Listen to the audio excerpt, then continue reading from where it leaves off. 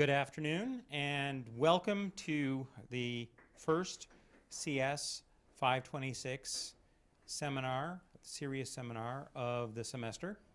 I'm Gene Spafford and I'm doing the intro to the course today. The instructor for this course for this semester, Professor Maggi of CS, is out of the country, so he can't do it today. I'm standing in for him. If you haven't participated in these before, let me just give you, for those of you in the room who are enrolled in the class, a little bit of background. This is a 4-credit course that you can sign up for. If you have signed up for this course, each week you need to sign in on the sign-in sheet, which is circulating in the room, and record that you're here. The class is a pass-fail class. It's based on your attendance. If you miss more than 2 of the presentations, then you'll need to do a makeup, and Professor Maggi is the one who will provide that. For the course itself, we're going to have a variety of speakers this semester, as with every semester, and you get to listen to their presentation.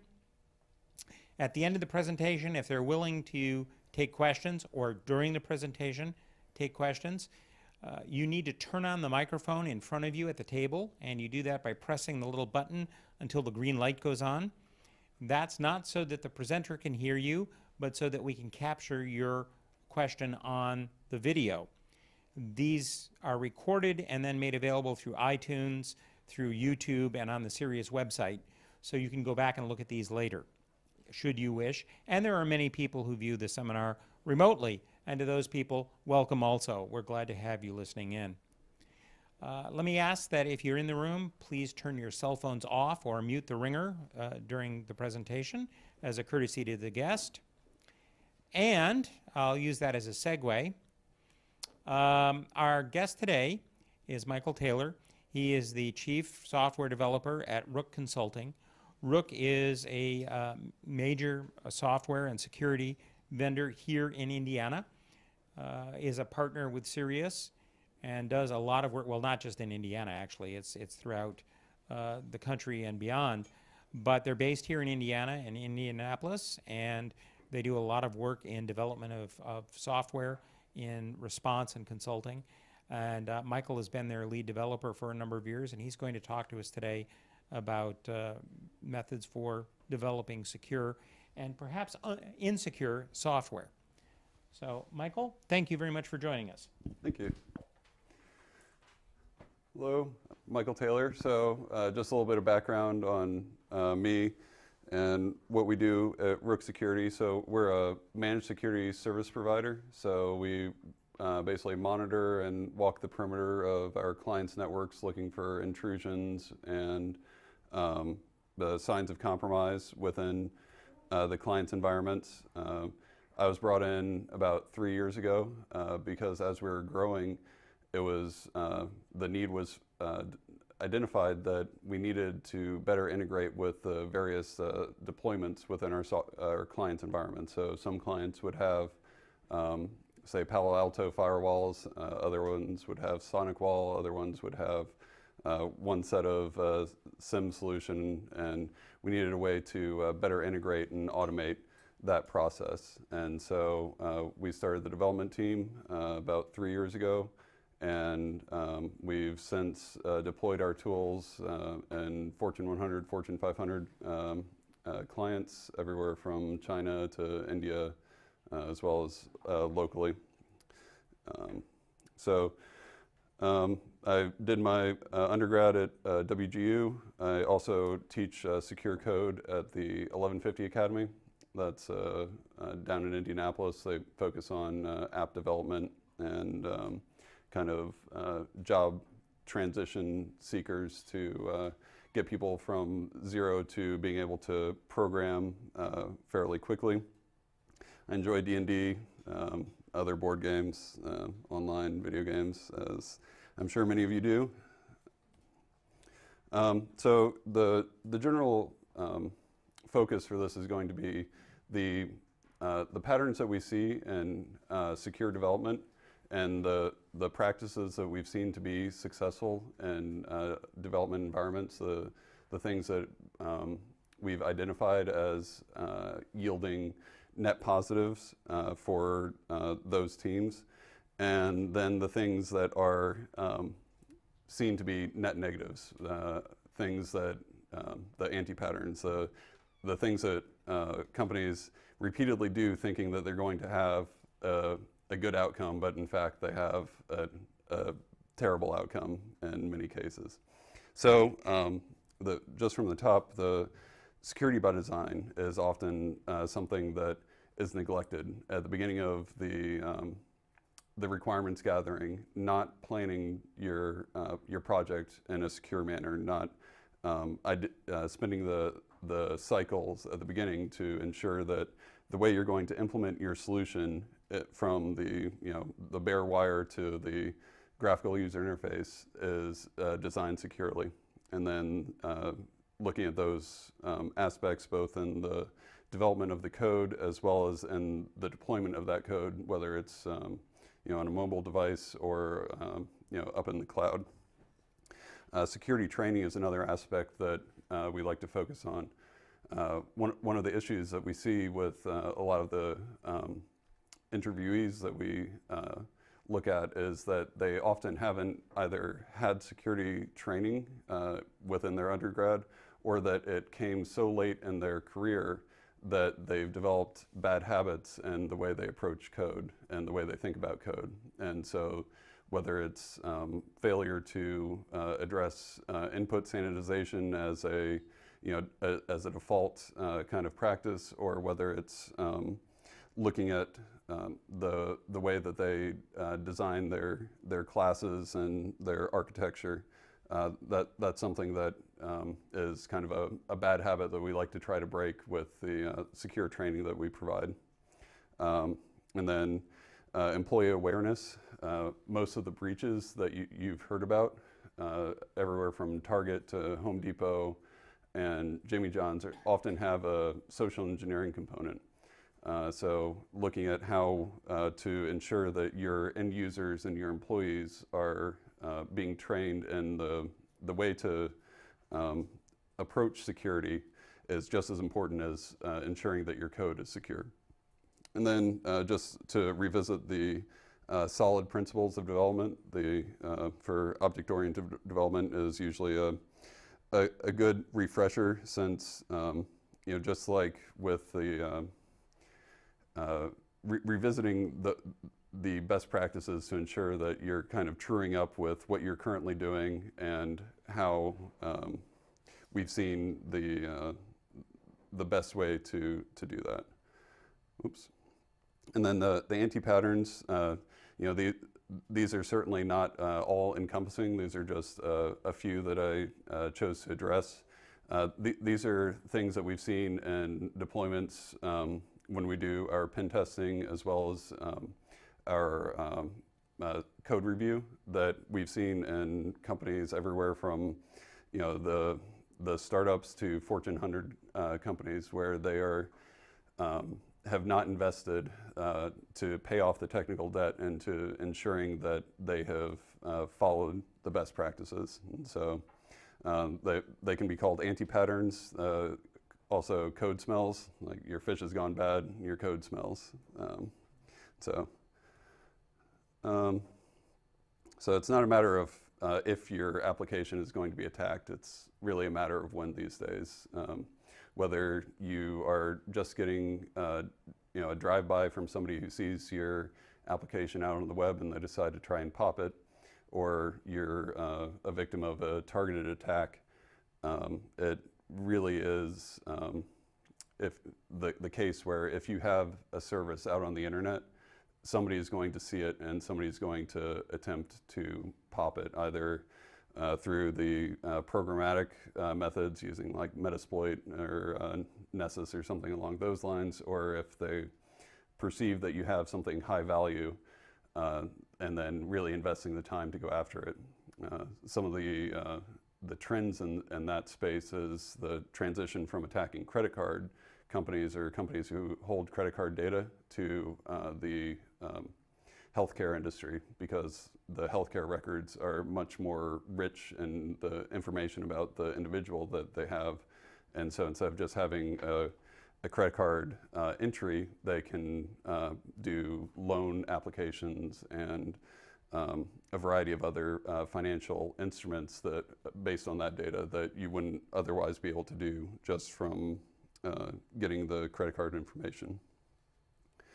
So, security by design. You want to make sure that the way you're designing your system is not just accidentally preventing an attacker from being able to get into your system, but that you are intentionally designing your system securely in a manner that will not only address the current known attacks that you have identified, but allow you to address future ones and be flexible enough that you can do that without incurring a significant amount of resources being spent to do that. So when you're selecting your the way you're going to architect your system, looking at whether you want to use an open source operating system versus a closed source operating system, whether you want to use something like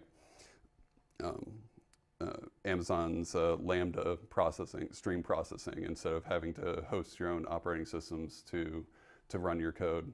Those are considerations to take into account.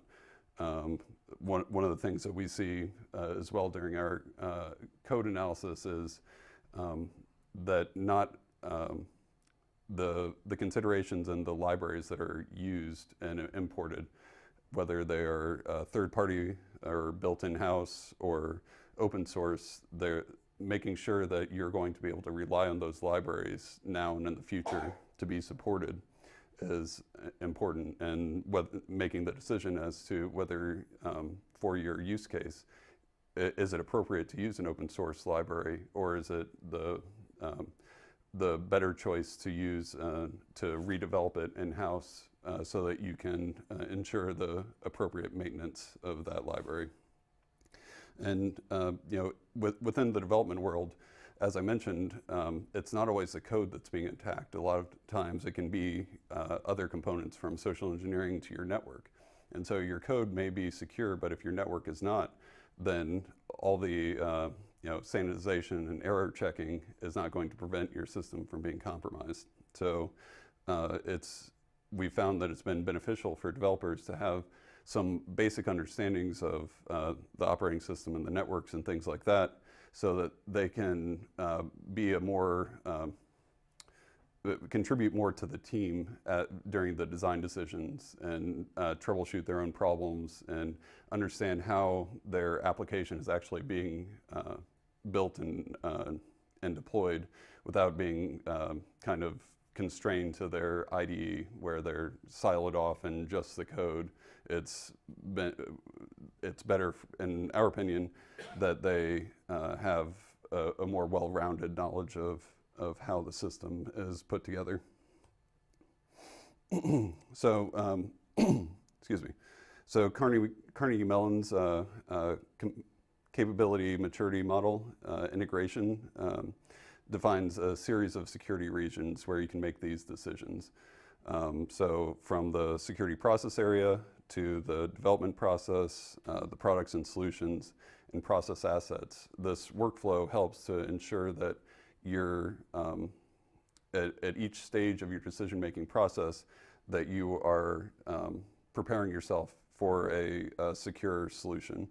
So and this also ensures that you're able to continue to follow the various regulatory bodies guidelines. So everything from the Sarbanes-Oxley Act to the PCI DSS for your credit cards to HIPAA, designing your system to have these decision-making gates in place allows your team to continue to develop securely. So here's the workflow from Carnegie Mellon.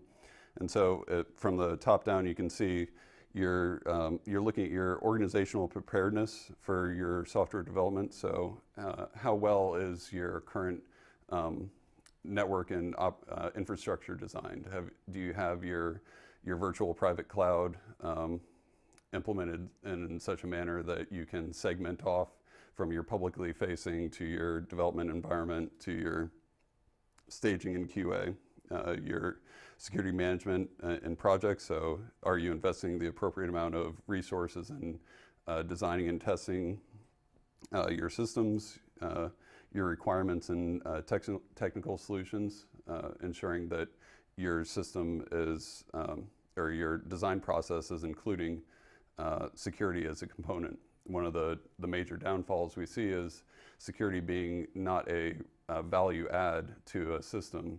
Security can often be dropped as unnecessary in favor of focusing on features. And if your management team is not buying into security and they say, you know, give me 2 features instead of implementing security appropriately, that can be a problem. I'm not going to focus too much more on this, but this is, you know, an example of how organizationally it's important to establish security as an integral part of the way your development team and your network team and your operations team plan to implement security within your platform and in the future as you deploy it to your clients. Some of the other criteria that you need to look at is how are you managing your source? You know, do all of your developers have you know, read-write to your repositories? Do you have appropriate segmentation within your projects? The risk being you have a developer leave your organization, they had read to all of your repositories. Now perhaps your information and your code is out in the wild. What deployment tools are you using? So how are you getting your code from Git or Bitbucket or SVN and out and onto your servers? Are you storing keys out in your servers that might be compromised to later access your code? Those types of design decisions have to be made at a higher level than just within your code base. You have to choose the tools that allow you to do that type of process. You have to make sure that those tools integrate with the environment that you're planning to deploy onto. Your continuous integration system is also important. Being able to identify bugs within your system and quickly address them and push patches is highly important. If you remember the heartbleed or shell shock bugs that we've seen in the past, being able to identify that you're vulnerable to that library and then quickly mitigate and then patch as those become available was an important step for many companies who are vulnerable to that, to not being compromised. And because you know, it's very easy to identify somebody's running Apache, they're running Apache on a Linux server, and therefore they're vulnerable to this, and an attacker try to pop them. Your unit tests and code coverage, that's another thing that can often be dropped by the wayside during your application development. With the reasoning being management wants more features. Management will want you know, the next revision to be released, and the things like code coverage or unit testing are often seen as extraneous. And if you don't enforce strong compliance to your company's security policies and processes, then those can be neglected, and then you have a greater and greater technical debt that you'll eventually have to either address or pay off in some manner when you get to it. Penetration testing and the static code analysis is another component. Getting third-party eyes on your code from outside developers is a really useful thing to finding and identifying the ways in which your code is potentially vulnerable. never trust your users, whether it's a cat walking across your keyboard or somebody maliciously trying to attack your system. It can often take somebody from who wasn't deep in the design to identify the way that your system might be broken. Network segmentation, is also a key component. You don't want your developers working in production. It always ends in tears. And so, as much as your developers might want to be able to say, well, there's just a problem out in production, I'll do a quick, bug fix. Following your appropriate code deployment procedures will ensure that your production environment doesn't stray out of alignment with the appropriate configuration that you've established for that environment. And then having your staging and quality assurance environments also segmented so that your development data and staging data, testing data doesn't get pushed into production, and that those systems aren't a vector of attack against your client and production data. You don't want somebody coming into a potentially insecure development box and being able to use that as a jump host into your production environment. So employee training is, in my mind, almost as important as development training. Your secretary or HR resource that has access to everybody's records, especially the financial suite. We've seen CFOs and vice presidents of finance be targeted for wire fraud transfers fairly frequently. And that's because executives are a target-rich environment from an attacker's perspective. It takes a relatively low level of effort to attack them because typically it's a spear phishing campaign where they've identified the bank that a company may use. They create a fraudulent email to address a CFO or a SVP of finance. They say, wire transfer me $20,000. It's a Tuesday. The executive's expecting a series of wire transfer requests. They click the button and the money's gone. And this is because the executives don't typically have the same expertise with security as other members of the company, and they're also more prone to break the rules because they are executives and they have fewer people to report to. So they're particularly prone to that type of attack. Password management policies, nobody likes changing their password. Nobody likes having to remember highly complex passwords.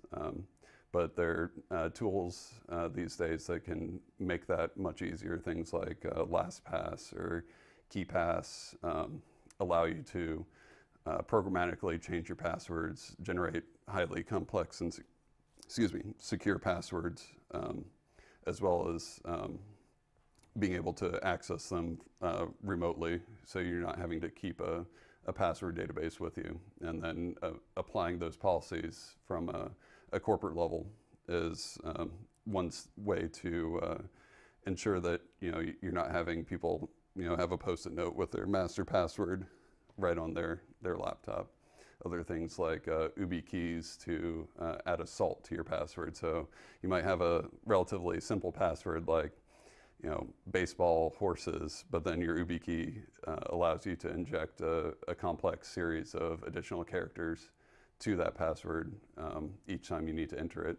Can allow you to heighten your password complexity without having to increase the difficulty at remembering it.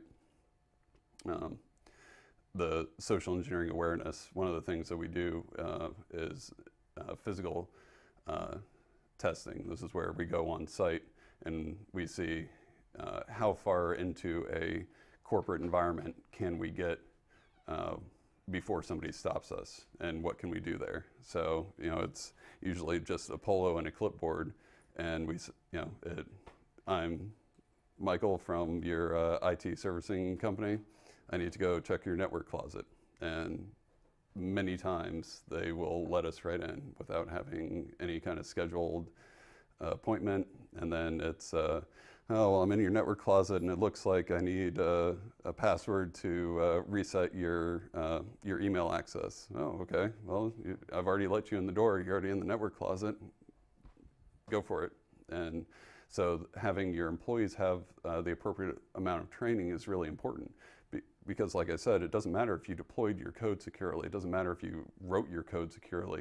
If you have an attacker physically present in your network closet, it's essentially game over at that point. They can install pony boxes, they can install network sniffers, they can hard reset your firewalls.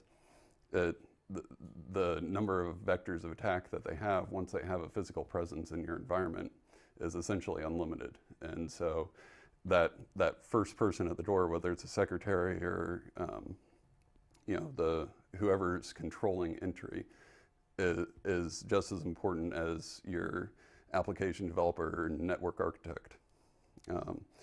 And that kind of transitions to the bring your own device situation, where people are bringing in their own cell phones, bringing in their own laptops to work.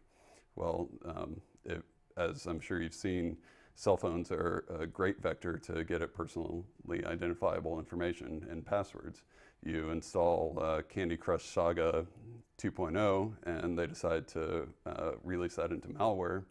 There have been now libraries allowing you to root a phone through the updates, and so now Candy Crush has rooted your phone and it's listening to the passwords that your phone's sending to Gmail or whatever other services that you're connected to on the corporate network, and that's yet another vector of attack.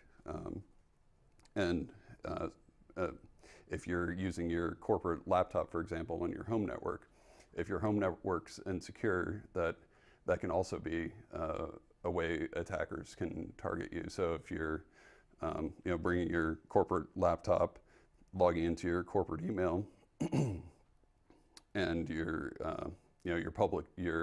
advertising your home Wi-Fi with default passwords and default SSIDs, it's relatively easy to attack you from that vector. So some relatively easy training from an employee standpoint can go a long way into protecting your PI and PII data.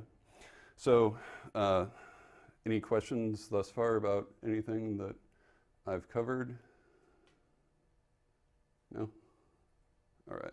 So solid principles. So solid design principles are object-oriented ideas that we have found it's important to include when you're writing your code as well as when you're designing it. And so just briefly, single responsibility principle, the open-close principle, Liskov substitution, interface segregation, and dependency inversion. And so the reason these are important to security and not just design is it allows you to ensure that when you're developing in an object-oriented environment, that if you follow these principles, that you're not exposing yourself inadvertently to vectors of attack. And each of these principles helps to encourage you to develop securely, whether it's intentionally secure or not. It makes your code more modular. It allows you to have lower technical debt when you're extending your code. And it also allows you to extend and your development process more quickly. Like I mentioned, having some network fundamentals within your development team, so that as you're developing, if a service is unavailable, your developer is not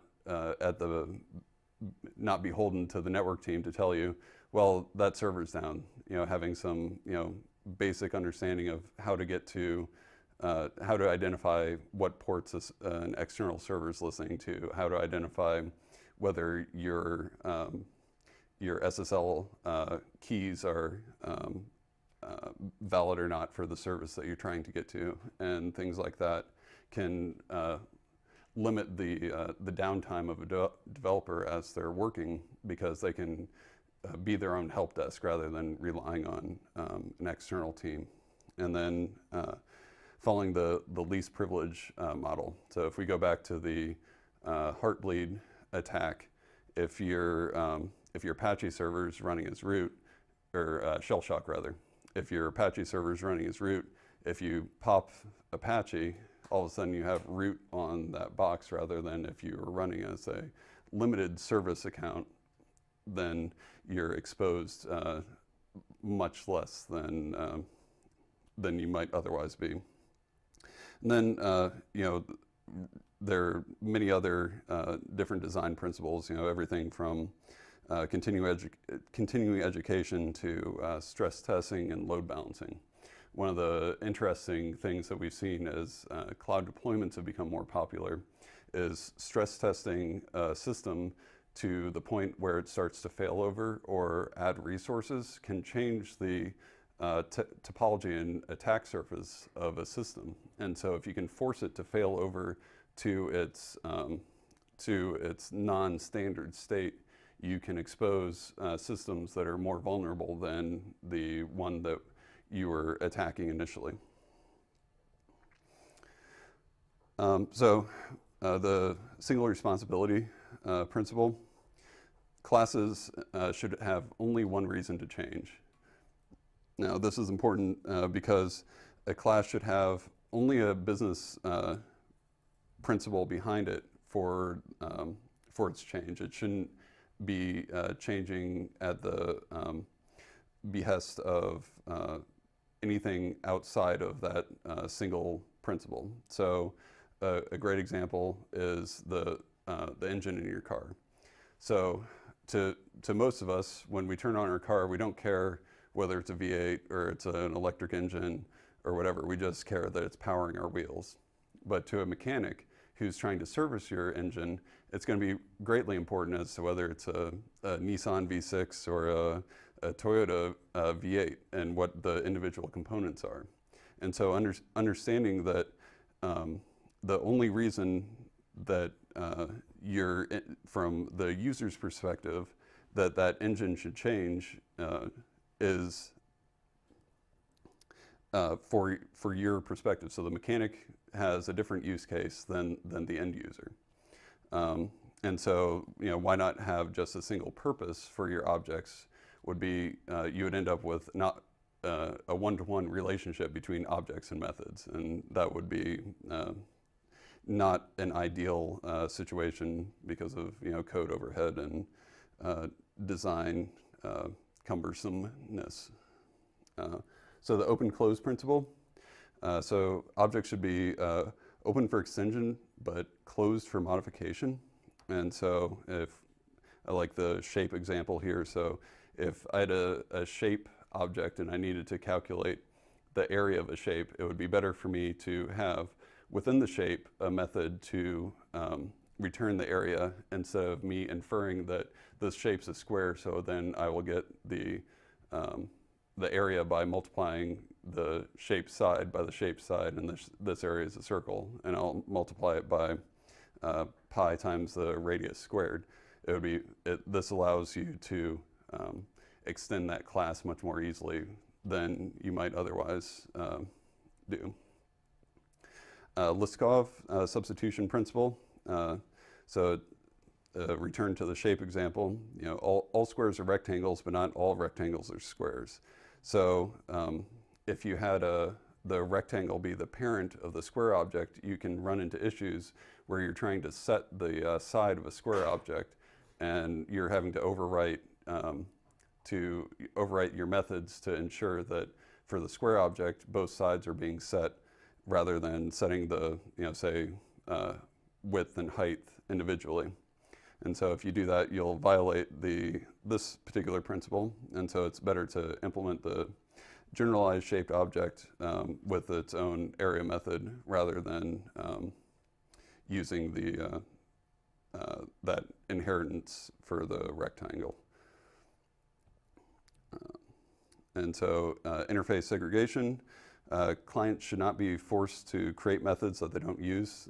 We see this in a lot of our front-end development where if you're trying to use a login method, sometimes certain frameworks will make you follow a series of steps that aren't necessary to, say, just display a web portal, rather than allowing you to segment a login page to a table of contents, etc. So you shouldn't force an object to implement methods that aren't necessary. And the shape analogy comes back to haunt us, where if we have a square object, we shouldn't force it to have a volume method, because it's a 2D shape. There's no concept of volume to that. So implementing a solid shape object, which could then have the volume contract as a component, would make more sense in this scenario. Dependency inversion. So I enjoy this quote from Derek. So high-level modules should not depend on lower-level modules. Both should depend on abstractions. Abstractions should not depend on details. Details should depend on abstractions. And so essentially what he's saying is to correctly bind your system together, it's important to not depend on the details of the higher-level abstractions and not the other way around. So this has to do with the idea of coupling and how tightly coupled your system is together. So an example here, if you have an API that's implemented for a web application, the consumer shouldn't know if I decide to change it entirely from being written in .NET to written in Python. I should be able to, as long as what you're receiving from me from a API perspective remains the same, as long as you're receiving the same data structure, it shouldn't matter to the consumer. Network fundamentals we mentioned a little bit, in helping the developers not only troubleshoot their own code, but to allow them to contribute more to the design and architecture of the projects that they're working on, and having that more generalized knowledge of the way systems work, and ensuring that they understand how the components tie together can not only give them a better ability to contribute, but a better ability to troubleshoot their own problems. So problems that I've seen where we've managed external development teams, like in the Asia Pacific region, where they're less well-rounded. The pace at which they can develop code is limited because they don't have the network understanding that they need to be able to understand why they can't reach the services that they're trying to get to, or why they aren't crafting their SSL certificates appropriately to be validated within the environment that they're working with. And so ensuring that your developers have a general understanding of how to do these things really improves the productivity.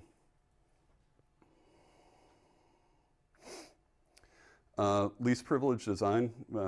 This is a scenario where the level of access and the privileges that a user or service has can either increase or decrease the risk at which you are presented as you're offering your service. So making sure that you're everywhere from your code repositories, where users should be limited in the number of repositories that they can see, to your service level accounts, where your services should have a limited account running the service, so that if it's exposed or compromised, it's not able to compromise the entire system.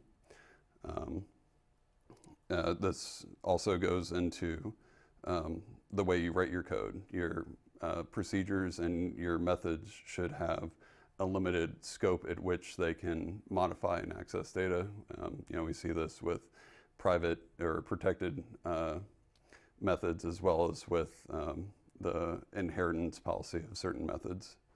and this helps improve system stability and allows you to deploy more easily. If you have to run your deployment code as root every time, that's often a sign that you're not deploying things as well as you might otherwise, and clearly it will help improve your system security. So we get on into the anti-patterns and the code smells. So these are the things that we see that people continue to implement, even though it is it causes them pain and heartache. And so Henry Spencer has stated, "Those who do not understand the Unix platform are condemned to reinvent it, albeit poorly." And we see this a lot. People need a scheduler. Instead of using cron D, they invent their own. People need an email system. Instead of using the SMTP processes that or services that are built into Unix, they write their own to interface with that. And not only is that bad practice because there's already a service available for them to use, but now they have the additional technical debt of having to support the code that they wrote. And now they're responsible for any bugs that are in that code. They're responsible for updates and additional features instead of relying on the people who came before them and have been, likely working on that particular problem set much longer than they have. And we see this in relatively inexperienced development teams. As the team grows in maturity, these mistakes typically lessen, but they can often carry on throughout a project where a design mistake early on, as the team was relatively young, can be persistent within that code base. And so, additional scope and reliance on that redundant system that they designed can often be pushed forward through multiple releases. And this is particularly bad practice because it's not productive. You're not getting any more features into your product. Your development team is often working outside of their field of expertise, and so you're making increasingly expensive mistakes. But in certain circumstances, it is important to do it yourself. If there's a library that's open source but has a particularly restrictive license, you might need to rewrite that library for your own internal development if you're not allowed to then resell the code, or if you have to follow certain attribution or release code. That might be one reason why you might rewrite an entire system, but it's a very fine line in making that decision. The God object. So often this starts off as a relatively naive object. You write a manager object that's going to do a couple things, and all of a sudden that object is responsible for the rising of the sun and the setting of the moon, and you can't get away from calling it in one way or another to do everything within your system. And so, whether it's getting inherited by everything or it's carrying out more responsibilities, it's violating the single responsibility principle. And we see this sometimes with front ends where your API server is running just one massive behemoth of a code stack to return a database interface that might otherwise be able to be implemented elegantly with a different platform, or you're running an engine that is managing all the starting and stopping of your processes. You're for back to our email example, it's reading everybody's inbox and tagging it and filtering it, and instead of having a set of more modular code.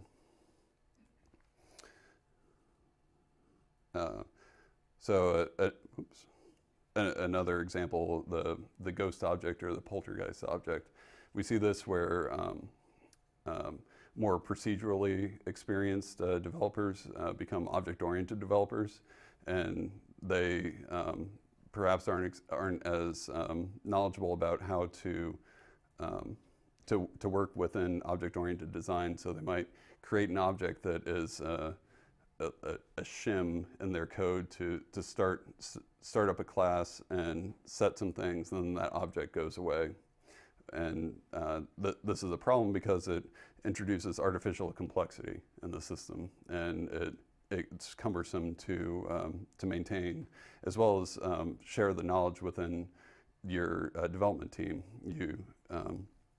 That knowledge transfer of, I need to call, server object init 0 and then wait, and then server object init 10 later is not at all object oriented. It follows a more procedural design pattern, and that's it's not only inefficient, but it makes it difficult for the onboarding of new developers and the documentation of your code as you move forward.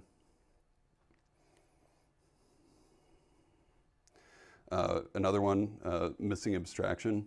So if you have say hard-coded user account information or network information as an inheritable file, that can, instead of having that in an object or a configuration method, this can break your deployment. Say I deployed out in Amazon and I had a public IP, and I hard-coded that public IP instead of obtaining that either from an if config or some other statement. Now my service isn't going to work because it's expecting one IP when my server is currently existing at another location. This can happen anywhere from global variables to usernames and things like that. So this is an interesting one. So the over or under emphasis on security. So like I mentioned before, security isn't a value add to most products. It's assumed that if I'm using an email app, that it's going to be secure. If I'm using Pokemon Go, it's not going to compromise my Gmail account. But in reality, security is adding value, because if you don't have security and you become compromised, your company very well may go under. But it's an inferred value. So if you push it off until later and later and later and never address it, you have an almost insurmountable amount of technical debt that you have to in one big bite address. Or if you focus on it all too much before your application is mature, you can really limit the growth of your application. And so it's important to be able to identify at what level of maturity is your application. Are you obtaining client data, or are you just working with your test data? And are you preparing to begin ingesting client data, at which point you really do need to be prepared to protect that. And so understanding when to emphasize it and having the appropriate decision gates within your development process will ensure that you're not hampering your overall development progress. And often it's underemphasis, as I mentioned before, because features are often seen as more valuable than security. Security silos, we see this often in larger organizations, where instead of a smaller development or DevOps team, you have IT ops and help desk and the networking team, and then the developers. And so having an unclear delegation of duties, as to who's responsible for the network security and who's responsible for the network architecture, and then who's responsible for the code security. If that is all somewhat muddled and each of those teams reports to different managers, then there can be infighting and other friction within the organization that creates inefficiencies. And that type of friction can lead to power plays and people getting pushed out. Another scenario that we see is in CISOs and CIOs who frequently don't last more than 2 years in an organization. They get golden parachutes and they move on to the next stepping stone. And a common pattern is they enter an organization, they say, oh, I see you've got this finite set of problems. I'm going to fix it by purchasing XYZ piece of software. By the time that software is getting installed and implemented corporate-wide, they're exiting before they even see whether that solution was the right solution or addressed any of the initial problems that they were brought in for. And if you have your teams being segmented, that creates even more confusion as to who is ultimately responsible for that decision, who's going to now carry on that that process that the now exiting C-level executive has created. And that is all.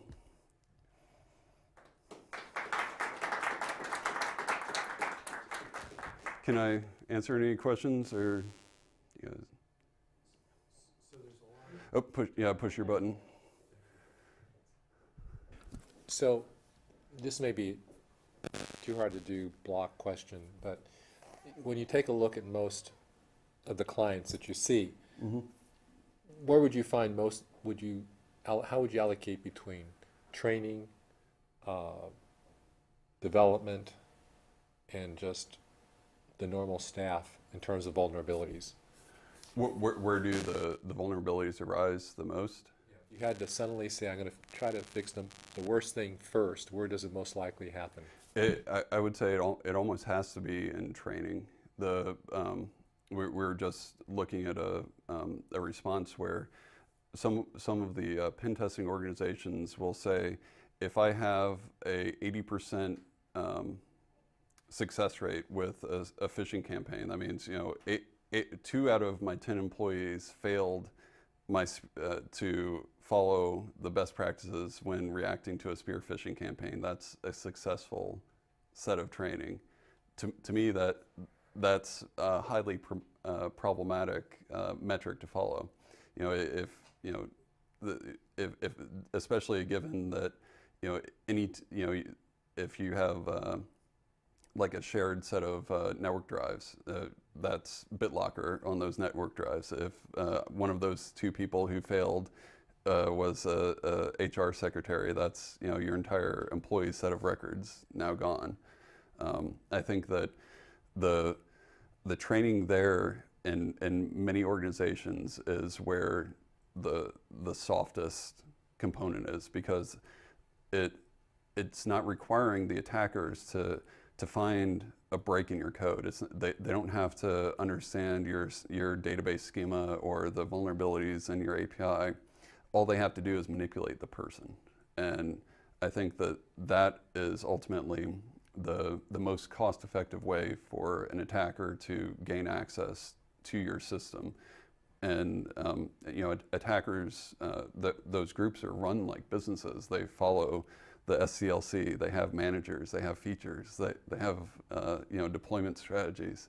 So that they are in the same way the privately run organizations are operated. They have revenue goals, and the cheapest way to get money is going to be the way that they're often going to try to achieve that goal.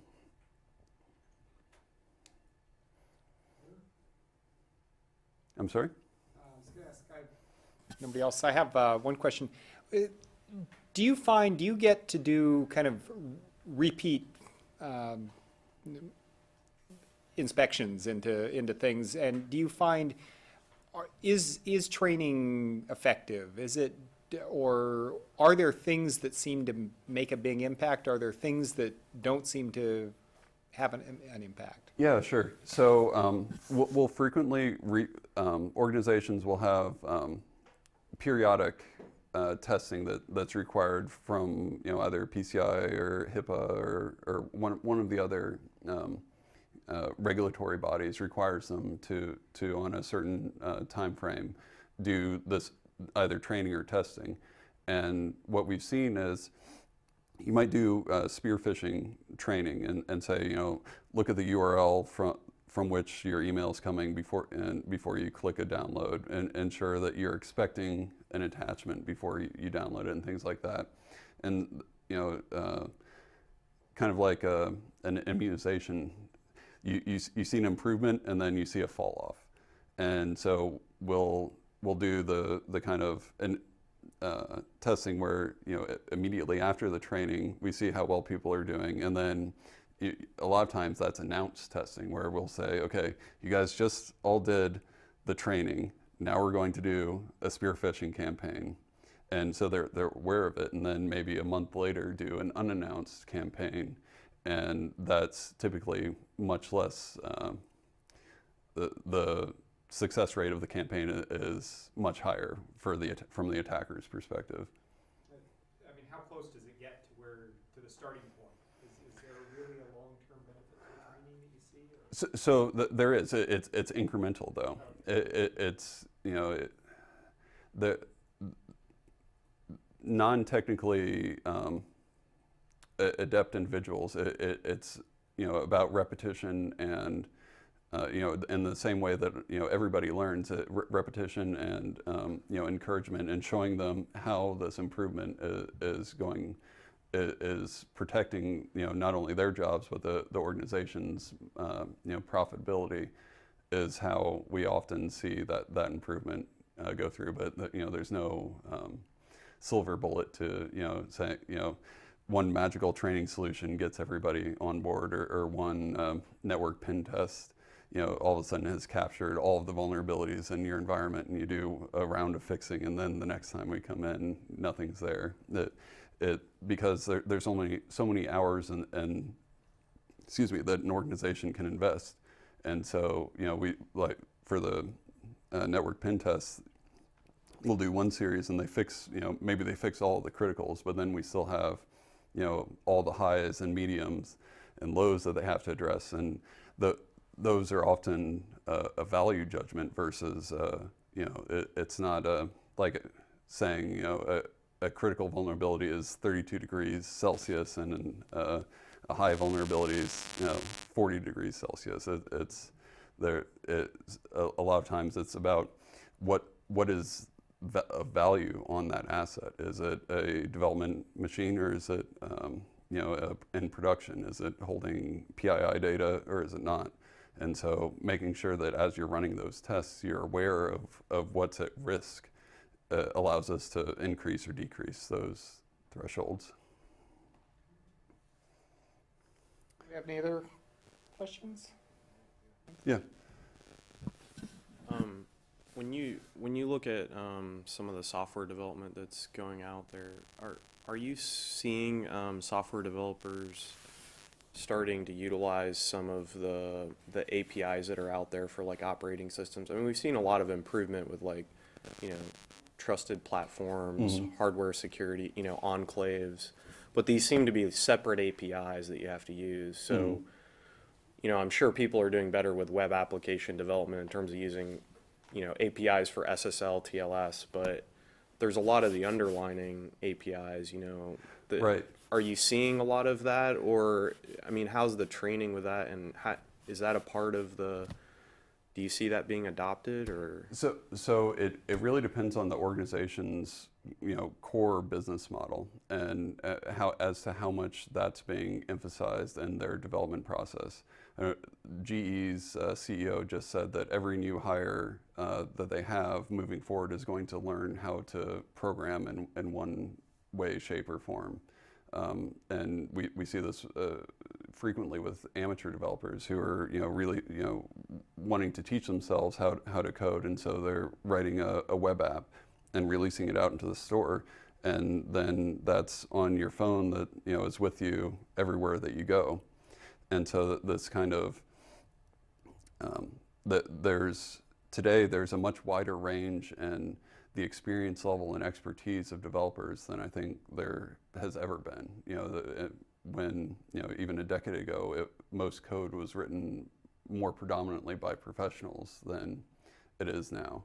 And so those security APIs and the operating system components that are available now are not necessarily being adopted by those amateurs who have not been exposed to security from the beginning of their development careers. They've been hobbyists or you know, tangentially exposed to programming and are, you know, self-taught rather than getting that understanding of how to develop securely from the beginning of their career. Well, I'd like to thank Mr. Taylor for his presentation and discussion here. Thank you. See you all next week.